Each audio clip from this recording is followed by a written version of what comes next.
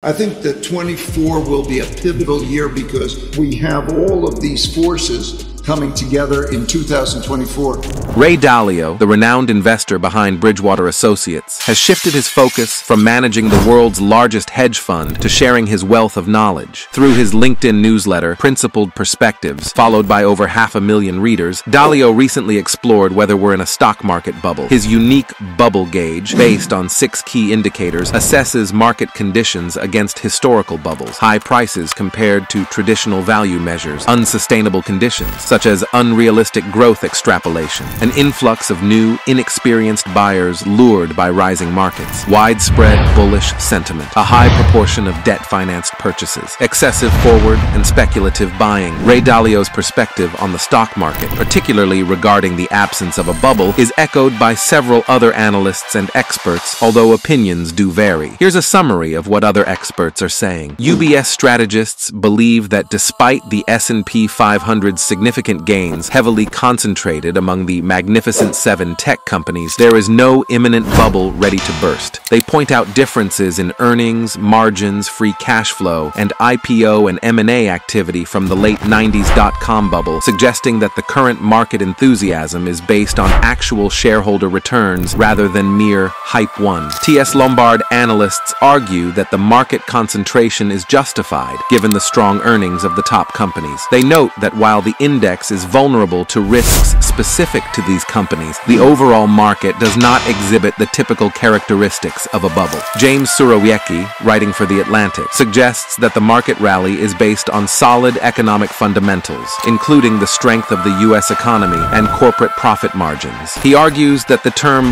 bubble is a misnomer for the current market situation. Jeremy Grantham, a well-known market bear, has expressed concerns about the market reaching illogical and dangerous levels, hinting at a potential bubble. However, his view seems to be more cautious and less aligned with the general consensus. Michael Burry and Leon Cooperman are among those with more dire warnings, anticipating a market crash or downturn, which contrasts with the more optimistic views of other experts. Dalio's latest analysis reveals that the current market, with a 52% bubble gauge score, is not exhibiting the extreme bubble characteristics seen in 1929 or 1999, while some aspects like high prices and new buyer activity are somewhat frothy. The overall market doesn't show signs of a bubble when considering factors like leverage and speculative buying. This suggests that despite some areas of concern, the market is not in a state comparable to the most notorious historical bubbles. Zooming in on the S&P 500, we find the Magnificent Seven tech giants driving much of the index's recent performance. Ray Dalio's bubble gauge, which can be tailored to specific company clusters, suggests emerging bubble-like conditions for these firms. While the general market shows mixed signals, the Magnificent Seven exhibit high valuations and bullish sentiment, with AI's promise inflating expectations. Despite this, the market isn't in a bubble, but these tech leaders are showing signs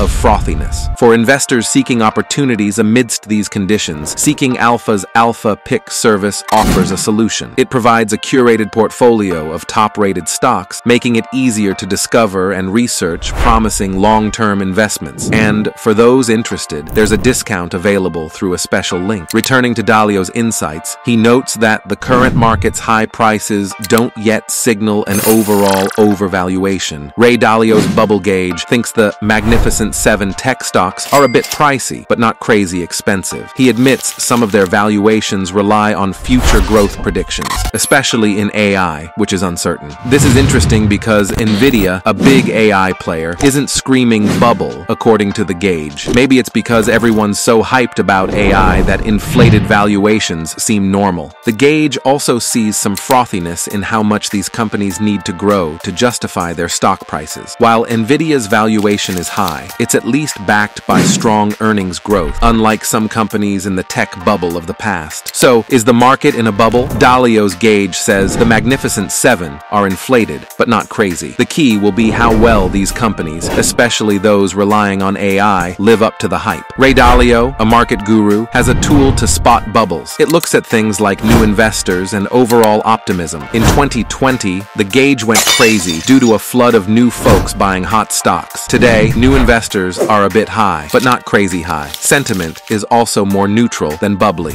So, while there's some extra excitement around things like AI stocks, it's not quite a bubble yet. Good news! Leverage, a major bubble risk, is currently low. This means investors aren't borrowing heavily to buy stocks, which is a safer situation. However, there are some pockets of potential frothiness. The Magnificent 7 tech stocks are investing heavily in AI, which could be a sign of overenthusiasm. Overall, Ray Dalio believes the market isn't in a bubble yet, but the Magnificent 7 are worth keeping an eye on. Do you think the market's headed for a bubble? Share your thoughts in the comments.